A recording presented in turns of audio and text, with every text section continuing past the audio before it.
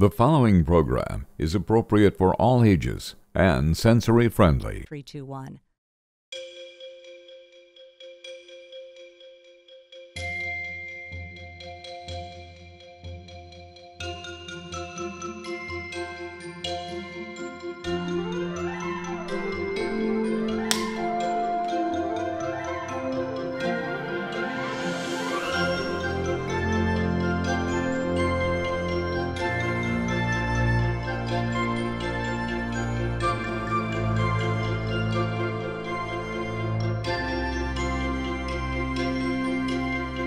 From the studios of the Autism Channel in Palm Beach, this is the Autism Channel World News with Tracy Cooper. We begin with soft emotions and the hard science behind them. Researchers call it the love hormone, the cuddle hormone, or the bonding hormone.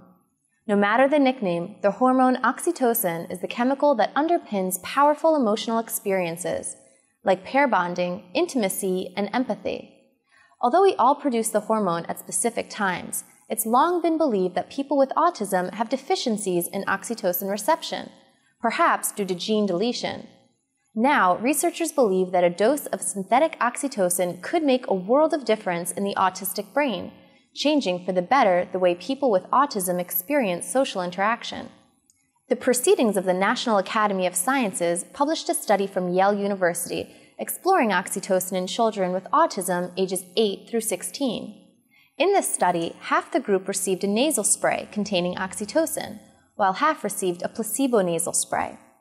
After administering the spray, researchers asked the children to perform 2 mental tasks, one social, like identifying a person's mood from looking at his or her face, and one non-social, like sorting data. Brain activity was monitored with functional magnetic resonance imaging, or fMRI. When it came to processing social cues, the MRIs showed increased activity in key parts of the brain with the help of oxytocin, opening the door to potential new therapies involving the hormone. In clinical studies outside the realm of autism, supplemental doses of oxytocin have been shown to greatly increase trust, envy, and generosity. A 400-year-old church on London's famous Strand was the location of an unforgettable Christmas concert, and the United Kingdom's National Autistic Society was the concert's beneficiary, to the tune of £10,000. Meet lawyer Tim Crosley of Wimbledon. In his spare time, he is also the conductor of the EC4 Music Group, a choir of 120 voices that came together as one to spread Christmas cheer throughout London and to raise necessary funds for autism support. EC4 held its Christmas Carol concert at London's St. Clement Danes Church, the official church of the Royal Air Force. There, the sellout event raised £10,000 for the National Autistic Society. That's over $16,300 in U.S. funds. This generous gift will go to the NAS's Employee Mentoring Scheme, a program designed to help lead Britons with autism into meaningful employment. Whether it's the gluten-free diet or a picky diet in general, autism and an interest in diet seem to go hand in hand. After all, it has been shown that autism spectrum disorders often coincide with gastrointestinal difficulties. Doctors have tried to address this issue in many ways, but now researchers at Caltech are exploring the role of gut flora in autism, beginning with a mouse model. The research builds upon prior studies that confirmed a connection between our bacterial colonies and behavior. However, this work is the first to hone in on autism. The research examines a special mouse model of autism which not only displays autistic traits, but also GI tract challenges, such as leaky gut syndrome. Probiotic therapy not only treated the leaky gut, but improved the behavior of the afflicted mice, increasing communication while reducing anxiety and repetitive behaviors.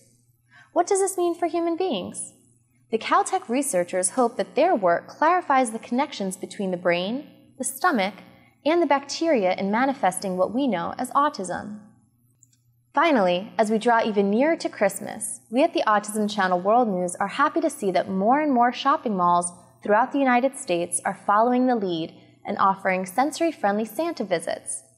Going by names like Quiet Santa, Caring Santa, or Silent Santa, the phenomenon is spreading across the U.S., now with appearances in over 120 shopping centers and counting. Sunday marked a red-letter day for the man in the red suit, as he and his legions of special helpers attended to children with autism and their families from coast to coast. If you're afraid you missed your chance to visit a silent Santa with your family, don't hesitate to contact your local mall and inquire. That'll do it for the Autism Channel World News for December 10th. Roger Badish will bring you the rest of the week's autism news and views beginning tomorrow. Thanks for watching.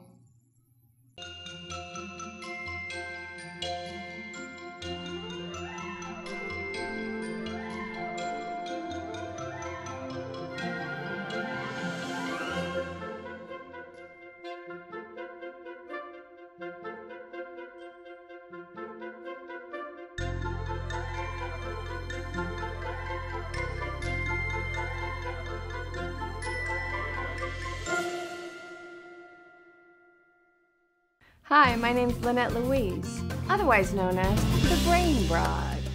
My show is Fix It in 5, and this is the Autism Channel.